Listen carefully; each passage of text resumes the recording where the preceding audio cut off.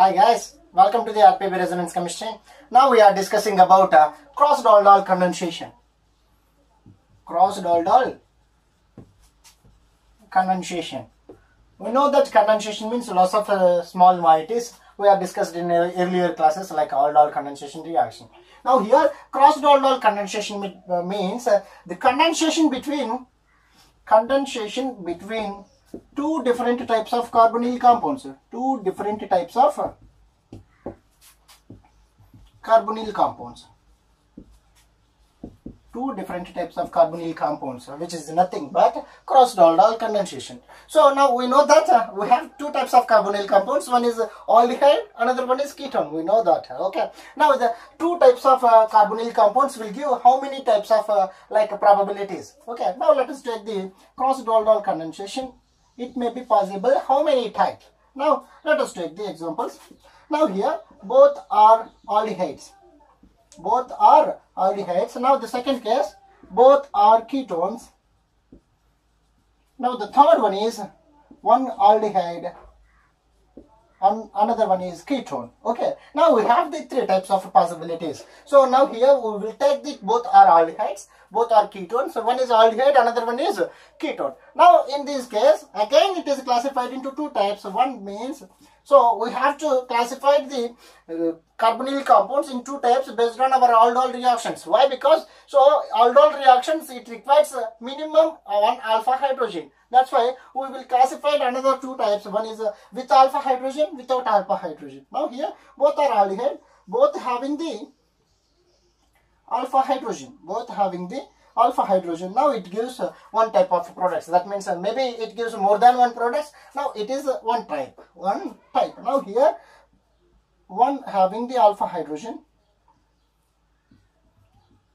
another one without alpha, another without alpha.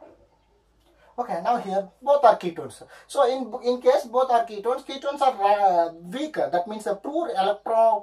So here the ketones are poor electrophile acceptors. Okay, so that is now here. So ketones are poor acceptors, poor nucleophile acceptors. That's why ketones are rarely used in our laboratory reactions.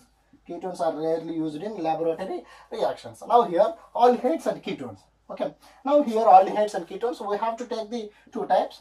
So both having the alpha hydrogen. Both having the alpha hydrogen.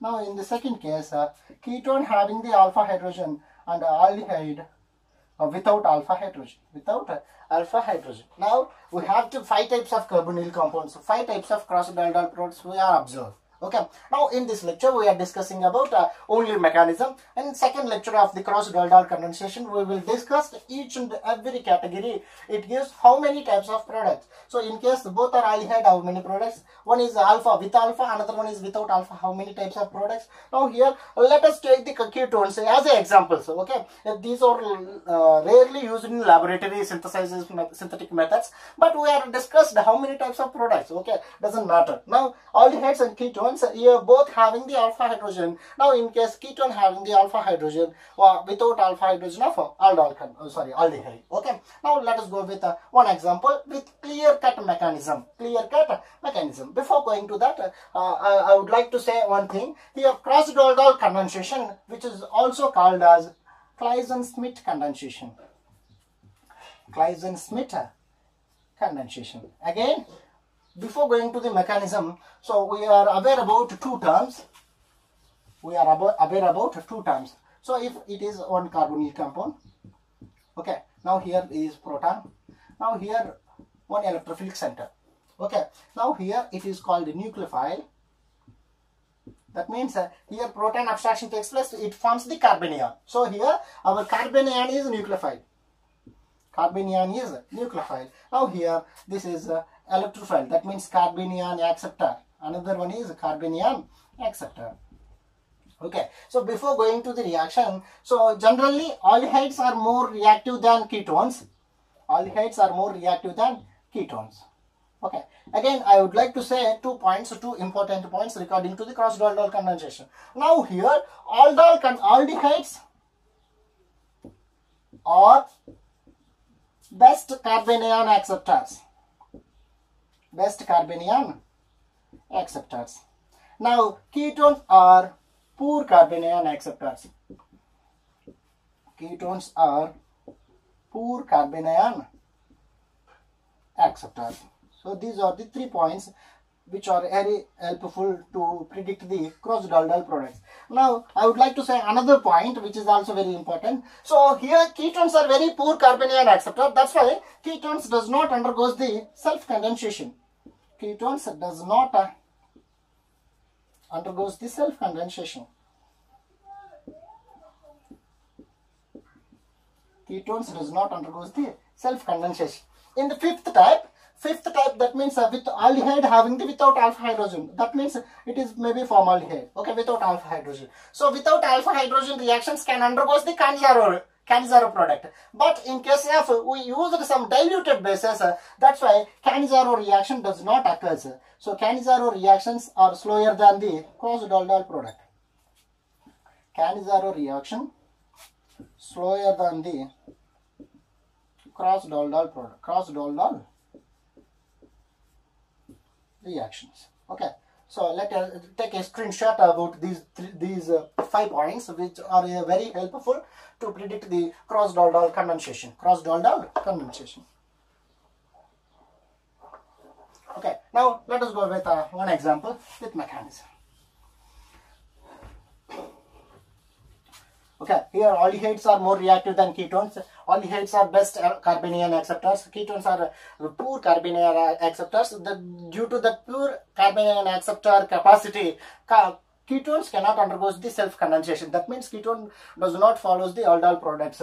In this case, with a weak base.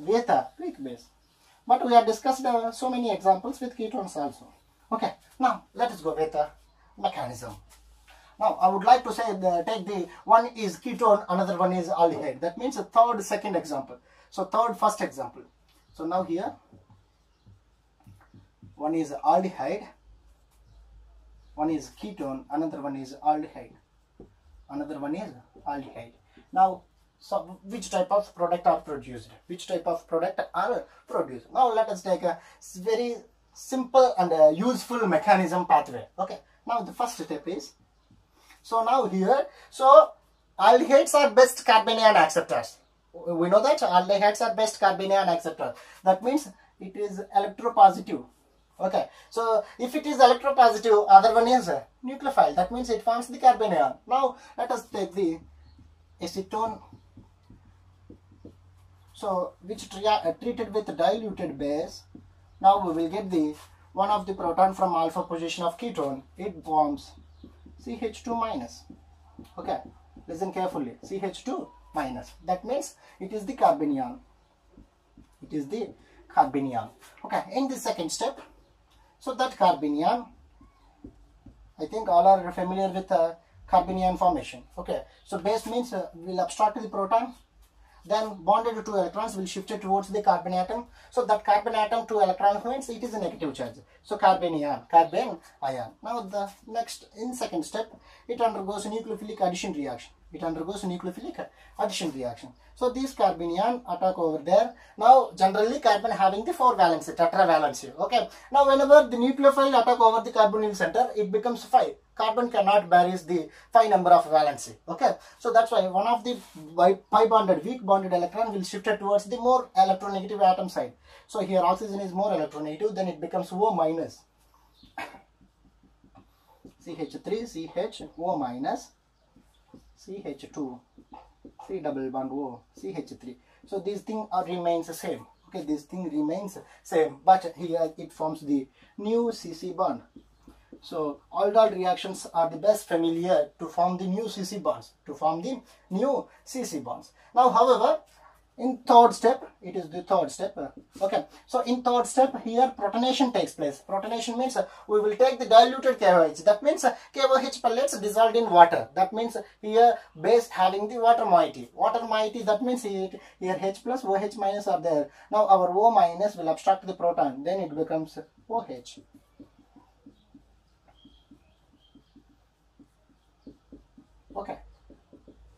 Okay, now it is nothing but a beta hydroxycarbonyl compound. Beta hydroxycarbonyl compound. In beta hydroxycarbonyl compound, we supplied some heat. Then here alpha beta water dehydration takes place. That means it forms the CH3, CH double bond, CH, C double bond O, CH3. Okay, this is nothing but alpha beta unsaturated carbonyl compound. Alpha beta unsaturated carbonyl compound. Okay, now here, so alpha position hydrogen, beta position hydroxide, both removed as water moiety. That means it is condensation step. It means condensation step. With the help of these 4 steps, we will write the cross-Dalton products very easier. Now we will discuss about a trick in next lecture about the cross-Dalton products. Okay, now let us explain the mechanism again once more. Now here, so in case one ketone, one aldehyde is there, with the help of diluted KOH, it gives the cross-Dalton reaction. That means here 2 types of carbonyl compounds are there. Okay, now in case of 2 types of carbonyl compounds, so one is ketone, another one is aldehyde. So aldehydes are the best acceptor, best carbanion acceptor. That means it is electrophilic center when compared to ketones. Okay, now here the best carbanion acceptor, that means here the best source of carbanion formation. Okay, now in case of ketones, we'll treat it with diluted KOH, then it forms the carbanion with loss of 1 alpha hydrogen. That carbanion will undergoes the nucleophilic addition with aldehyde, electrophilic center, then it forms the corresponding oxyanion. Now here this oxyanion will formed due to the nucleophilic attack over the electrophilic center. So carbon having the 4 bonds. Whenever it nucleophile attack over the carbon, here 5 bonds. 1, 2, 3, 4. Incoming one is 5th one. So carbon does not bear by the more than 4 valency. That's why here one of the weak bonds will shift towards the more electronegativity atom side. Now here more electronegativity is oxygen, then it becomes O minus. That O minus which is nothing but oxyanion. Sorry. Now this O minus will abstract the proton with diluted KOH. Then it forms the beta hydroxycarbonyl compound. Now here it is alpha, it is beta hydroxycarbonyl compound. Now here alpha beta condensation reaction takes place. That means here alpha beta dehydration takes place. So whenever we supply some heat, here water elimination takes place, then it forms the double bond. So this water reaction is condensation reaction. With the help of these 4 steps, these 4 mechanical pathways, now we will write the cross-Dalton products very easier. Okay, so this is the cross-Dalton products. In next lecture we will discuss about how many types of cross-Dalton products are there, how many types of cross-Dalton reactions will occurs with the help of diluted KOH, which type, each and every type gives how many types of products. Okay, now this is the cross-Dalton condensation. Okay, thank you for watching.